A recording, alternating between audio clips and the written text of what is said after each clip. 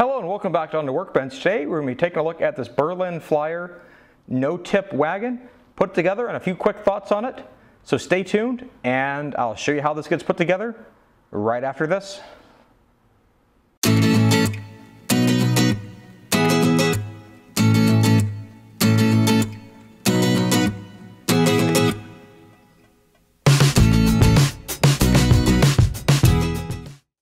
Let's start this by unboxing the wagon.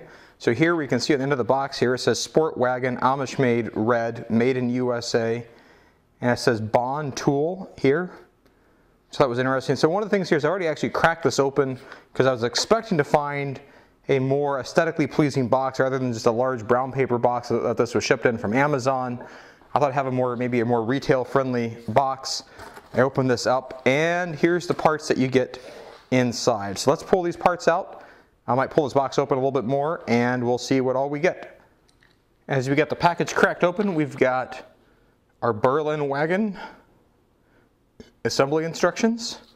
We've got some wrap around some of the parts here. We've got these pre-painted red panels. There should be several of those. More foam, nicely packed. That's all pre-assembled. So those should just slide in. Pull off the foam. We've got some hardware that flipped around. Look at the inside of the wagon here. We've got these little, I guess, I don't know, they're not rivets, but that's sort of kind of what they are. Let's forget what those are actually called. And then we've got the wagon itself. And then here's what we get for the parts for the wagon. We got our wheels here. If we look at these wheels, the outside of the box did say made in USA. If you look at the wheels here, they say made in China, not for highway use. It's just interesting it says made in China, whereas the box said made in USA. Maybe they should have put a little small disclaimer with it that some of the parts may have other global origins, but I'm sure the wood is all USA. Pull this out. We've got what I think is the pull handle here. Let's get the wheel out. It's interesting, look at some of these wheels are definitely kind of shiny. I thought these actually might have a pneumatic nipple on them that you could inflate with an inflator, but it does not appear to be. These appear to just be solid foam rubber tires. So we got our four wheels, we got some caps, and then we've got our pull handle. So the rest of the hardware here is already attached. I don't have to assemble the trucks or anything else here on the front for the steering mechanism. This is supposedly a tip-free design. And so it looks like here we're going to mount the wheels. We've got a bearing on both sides. The one tool we're going to need is a hammer. And the first step is going to be to take our hardware and pull out the four snap nuts, pop rivets. They're not really rivets, but these hardware, and then we got two washers, and then we're going to put one washer on each of the each front axle. So one here and one on the other side, and then our wheels go on in any order. There are not different front and rear wheels. Put the longer side towards the middle. Now I'll leave an appropriate size gap on the other side. Repeat the process. So then I'm going to take one of these nuts and then try to at least push it on the axle at least a little bit here to get it set by hand. I'm going to take my hammer.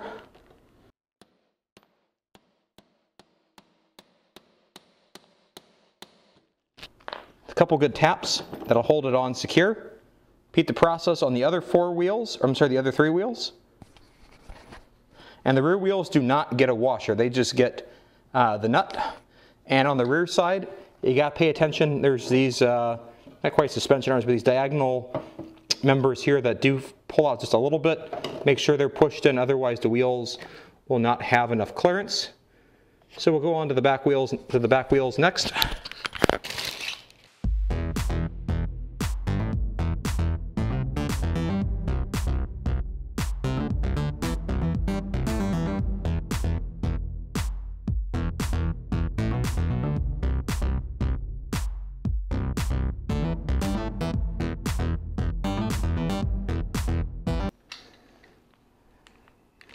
All right, with all 4 wheels firmly on, we're going to flip our wagon over.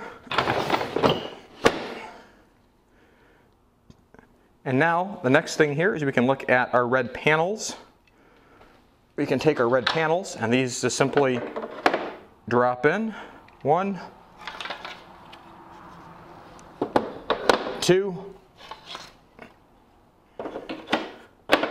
3,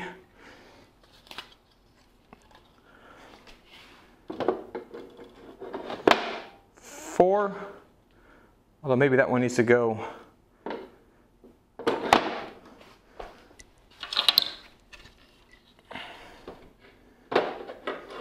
5,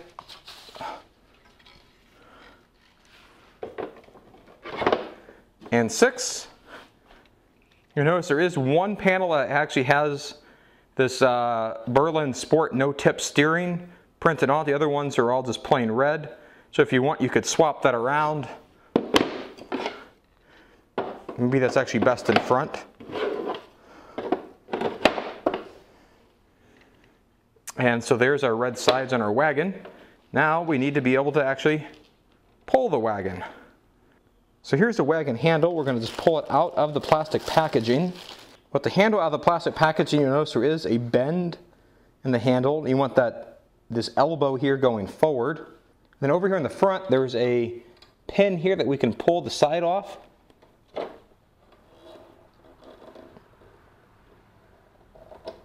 Like that. And then we can then pull this pin out. And then we got our handle that we can slide through here. And then put our pin back through like that. And go back around to the other side and then engage that clip. Just like that. And now we've got our handle so we can steer it to the left and to the right. And then with that kink in front, it'll hold the handle up just like that. And then the final bit of our parts are these red plastic bumpers. We open these up here. There's a whole mess of these. I don't know that I would say these are essential, but they're still provided. It even says here, adult assembly required, place rubber end caps over the end of the slats. And so just to show you one of these bumpers theoretically go over the end, just like that. Repeat for all of the corners. Okay, we're fully assembled now. We got all the little rubber bumpers on, and one quick correction. There's actually 2 of these panels, one for the front and one for the back. And if you flip it around so these letters face outward, there's actually creates a much more tight gap on the inside, especially if you're going to have kids in there.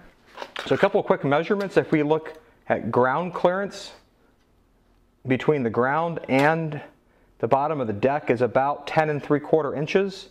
If you want to look at clearance under that axle there, we're looking at about 4 7/8 of an inch beneath the axle.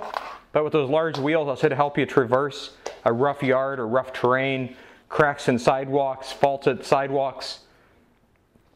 The depth of the wagon inside of the top of the rail is 8.5 inches, maybe 8 7/8 to the top of the rail from the bottom. And then the length inside the wagon here is just a touch under 34, I don't know, maybe 33 7/8, give or take, to the inside. And then the handle for this wagon has a length of 20, let's call it 29.5 inches. You could extend the handle forward. There is no rubber cushion grip on the handle. It'd be nice if the handle did have a little bit of rubber on it, just to make it a little bit maybe easier on small children's hands. But by not having a rubber on there, you could put this behind perhaps a yard tractor and pull this.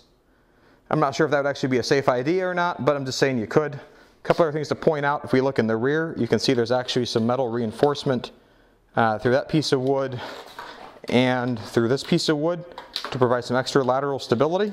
The overall height off of the ground, about 20 1/4 inches. So overall, I feel like this is actually pretty well constructed. All the screws are already tight, This is good. All you do is put on the wheels, and I like the steering. It doesn't tip. There's no chance of this wobbling over.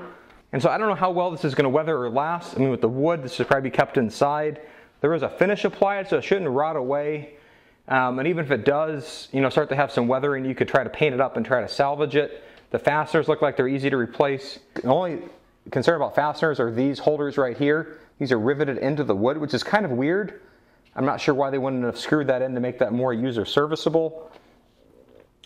So one of the things I like about this is that you can pull the panels apart and turn this into just a flatbed wagon. So if I need to carry soil or fertilizer around the yard, I can do that. My kids can play in it.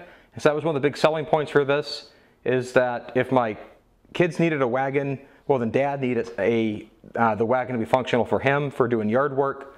Or if you want to put plants on it as you're planting spring plants or spring annuals, we can put all that in here. I didn't really want a cheap plastic wagon that was only good for just my kids to play in for a couple years. This should last for a while. It's got metal hardware, although I feel like it'd be nice, and maybe this is asking too much, if on some of the steering connections there was a grease zerk where I could come back and grease that just to lubricate that up. But that probably needs a little bit of lube, as well as these bearings. It's probably on a yearly basis to keep the bearings from wearing or rusting. In the grand scheme of things, in terms of wear, I would anticipate these wheel bearings being the first to wear, but you could easily replace these entire wheel assemblies with actual real pneumatic tires. I don't think that'd be that hard to do. You could probably run down to a Tractor Supply or some other farm store and be able to buy actual pneumatic tires. Just look for ones that have bearings in it, measure up your axles, and you should be good to go. And so with that, that's a look at the Berlin Flyer Sport No-Tip Steer Wagon. I hope you found this video useful and interesting, and have a great day. Bye.